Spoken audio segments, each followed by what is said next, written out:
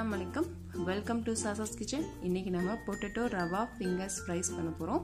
அதுக்கு தேவையான பொருட்கள் நான் இன்னைக்கு ஒரு 300 கிராம் உருளைக்கிழங்க வேக வச்சு தோல் உரிச்சு எடுத்துர்க்கேன்.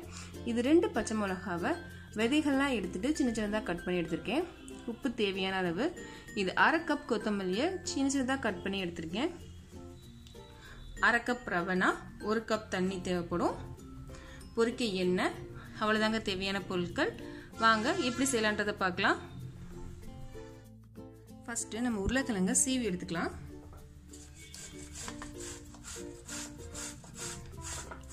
இப்படி எல்லா உருளைக்கிழங்கும் சீவினதுக்கு அப்புறம் பார்க்கலாம். நம்ம எல்லாத்தையும் துருவி எடுத்துட்டோம். அடுத்து என்ன செய்யணும்ன்றதை பார்க்கலாம். நான் ஒரு சாஸ் பேன் வச்சிருக்கேன். இதில் நம்ம எடுத்து வச்சிருந்த 1 கப் தண்ணி அதை சேர்த்துடலாம். தண்ணியோட ஒரே ஒரு ஸ்பூன் எண்ணெய் மட்டும் சேர்த்துக்கலாம்.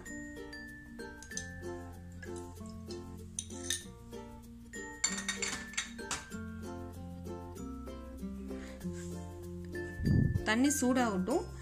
லைட்டா சைட்ல எல்லாம் பபிள்ஸ் வர ஆரம்பிக்கட்டும். அது வரைக்கும் வெயிட் பண்ணலாம். தண்ணி கொதிக்க ஆரம்பிச்சிருச்சு. இப்போ நம்ம எடுத்து வச்சிருந்த 1/2 கப் ரவையை சேர்த்துடலாம்.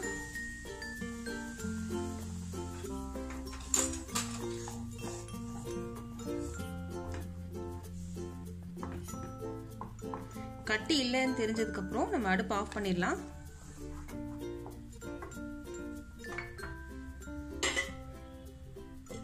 மூடி போட்டு ஒரு 5 நிமிஷம் வரைக்கும் அதை வெயிட் பண்ணலாம். இந்த ரவையெல்லாம் அதில் வேகணும். அது வரைக்கும் வெயிட் திறந்து பார்க்கலாம். நல்லா செட் ஆயிடுச்சு. இதை ஒரு பெரிய பவுல்ல டிரான்ஸ்ஃபர் பண்ணிடலாம்.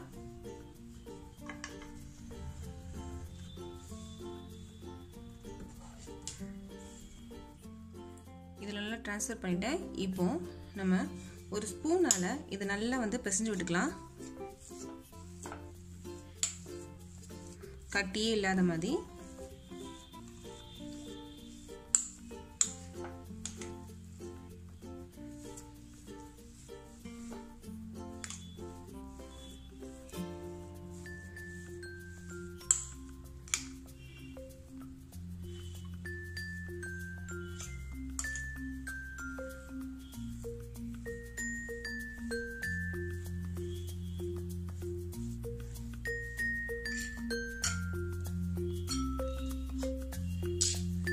பிசைஞ்சதுக்கு அப்புறம் நம்ம உருளைக்கிழங்கு சேர்த்துடலாம்.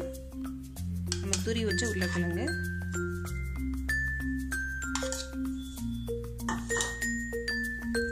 இதையும் ரெண்டையும் சேர்த்து நல்லா பிசைஞ்சிடலாம். உருளைக்கிழங்கு ரவையை நல்லா பிசைஞ்சிட்டோம். இப்போ உப்பு சேர்த்துடலாம்.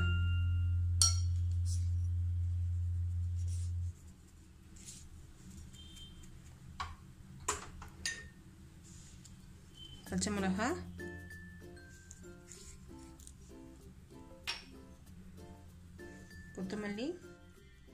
கொத்தமல்லி சேர்த்ததுக்கு அப்புறம் ஒரே ஒரு ஸ்பூன் எண்ணெய்.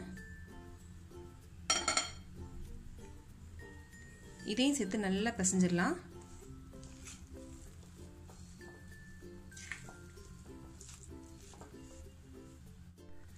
நல்லா பிசைஞ்சு எடுத்துட்டோம். இப்போ கொஞ்சோண்டு எண்ணெய் கையில் தடவிக்கலாம். தடவிட்டு கொஞ்சம் எடுத்து தடவிட்டு நம்ம இந்த கையால்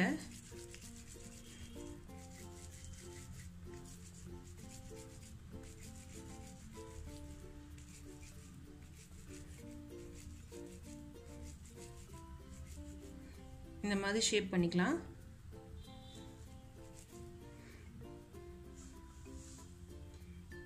தனியாக எடுத்து வச்சிடலாம்.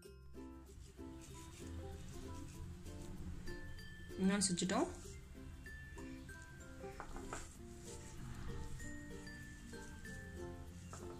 இன்னும் செஞ்சிடலாம். அப்படியே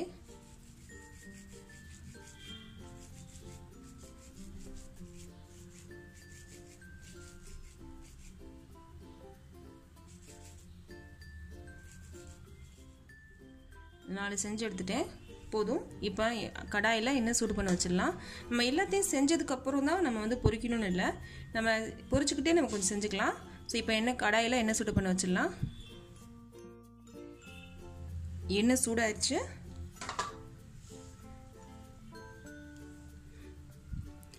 எண்ணெய் வந்து சூடாயிருச்சு. சூடானதுக்கப்புறம் நான் சிம்மில் வச்சுட்டேன். இப்போ நம்ம சேர்த்துடலாம் அதை.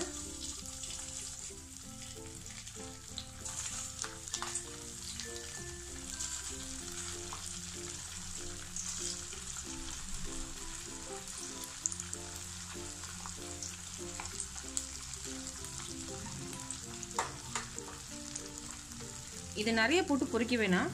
இது ஒன்றோட ஒன்று ஒட்டிக்கும். ஸோ அதனால் நம்ம கொஞ்சம் தனித்தனியாகவே சேர்ப்போம்.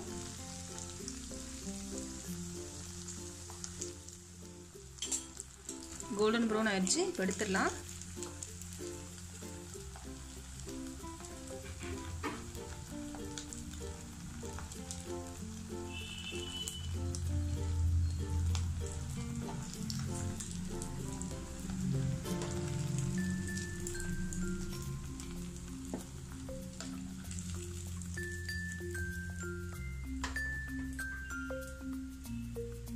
அடுத்தது பொரிச்சிடலாம்.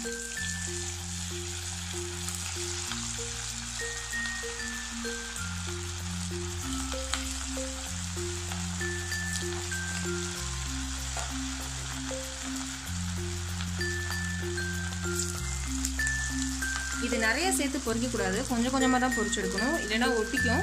அதனால இது எல்லாத்தையும் சேர்த்து பொரிச்சதுக்கப்புறம் பார்க்கலாம். நான் எல்லாத்தையும் பொரிச்சு எடுத்துட்டேன். இது குழந்தைங்களுக்கு ரொம்ப ரொம்ப பிடிக்கும். இது டீயோட அட்டகாசமாக இருக்கும். இதை செஞ்சு சாப்பிட்டு பார்த்துட்டு எப்படி இருக்குன்றதை சொல்லுங்கள்.